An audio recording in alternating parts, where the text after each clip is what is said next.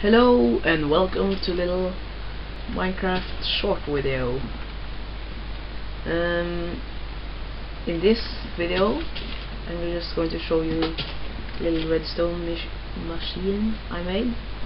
It's a vending machine, so I'm going to show you the redstone afterwards.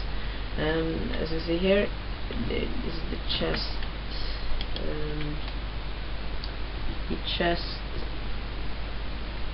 Checklist, I guess. I don't know what to call it. Feel free to correct me on that. The chest registry. Yeah, so number one is, for an example, armor. So if you get back here, you can see press for number one. So if I want armory, I can just press this button and if we wait. Wait a minute. This should be probably. Oh, it's stopped here. Oh, again now. Sorry. I was messing around with it. So it's like power. And yeah, now I just start from back here. So if you want armory, you press this button that says press for number one, and here comes the chest, and it has enchanted iron armor, some leather armor, diamond armor, and gold armor. And then there's return, and it says no lever pull to return one. I should change that out of camera. So you just step on this pressure plate to return it. So if you get back here, you for example want some TNT to mine or blow or grief, I don't know, and you just press for number 3, and here comes the TNT. But here comes the little change, because if you want to return stuff, you need to have this lever pull, so return to, and you need to press this and pull this lever. But to return 3, you need to pull both of them. So you pull both of these levers, press on this pressure plate, and you see it returns to where it was. So you need to unflick these switches though, which I'm going to change in the later version. But let's see. Ooh, I want diamonds. Let me go back here. You see, press for number 5. Press this button. Diamonds come out. You take. You want the pickaxe and the sword. Take 5 out of them. Oh, I forgot that.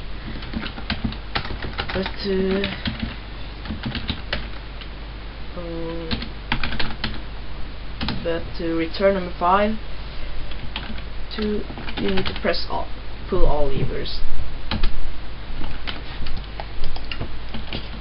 and then you just click all levers, and you stop my pressure plate, and it turns back to its original place. So now to the explanation part. How this button pressing works is, see here, when you press the button, the redstone goes down here into this torch.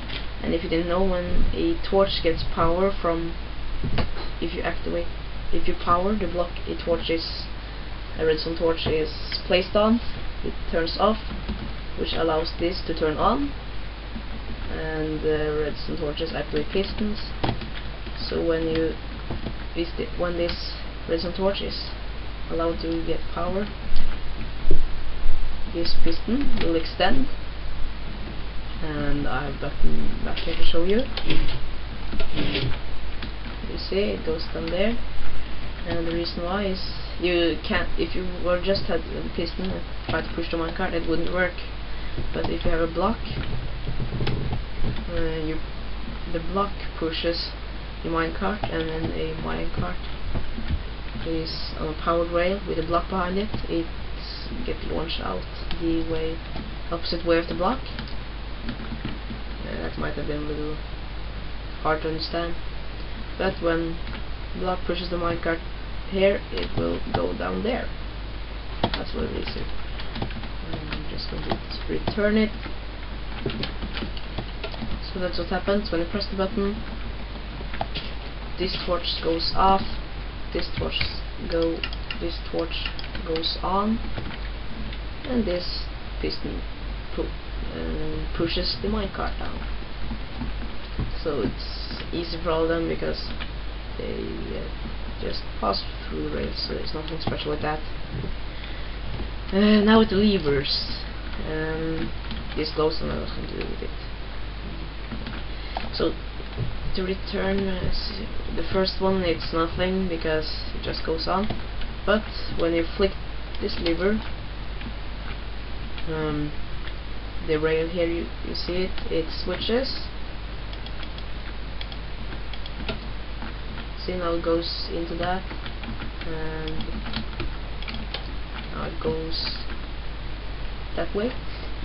The reason to this is, as you see here, track switcher.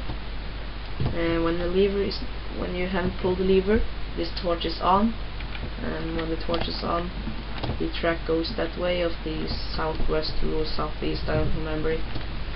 I just built it in a angle.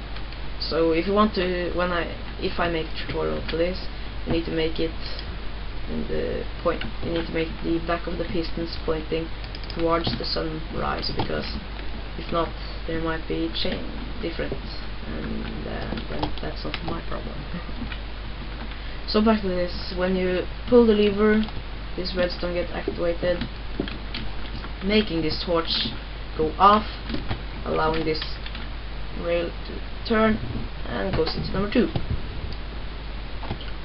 So that's pretty much it. So yeah, that was actually, I think I might have explained a little bit too hard. What you could probably explain it easier. Yeah, that's all there is to it. And yeah, I might make a little easier, not easier, but I'll make a little not more compact either. As these torches is just to power these rails, by the way, and these torches power these rails. Nothing special with that. And cart activation. I got money back here when I was testing. But that is all it is to it. I just love how there's no lips and snow.